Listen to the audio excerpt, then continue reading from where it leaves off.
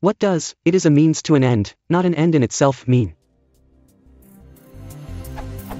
English is not my native language and I'm struggling to get the meanings of "it is a means to an end, not an end in itself." It is more of a means to an end rather than an end in itself.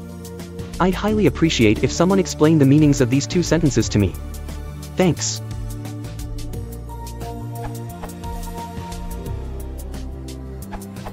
An end, or end in itself, is the end result, the ultimate goal, the final conclusion.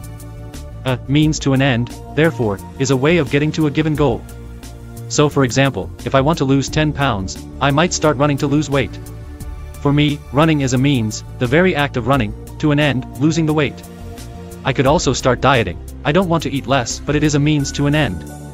If, however, I actually like running, the act of running is itself the end, so the expression would not be appropriate. A related expression is, the ends justify the means.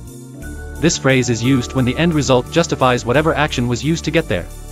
The main character in a movie who wants to avenge a murdered loved one might go on a killing rampage to get at the murderer, and you might say that for her, the ends justified the means.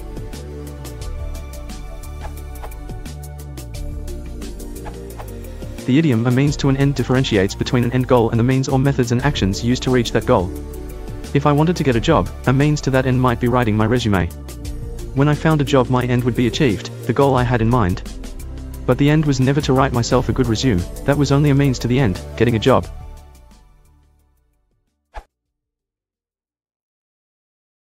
Ich wusste dann, dieses Jahr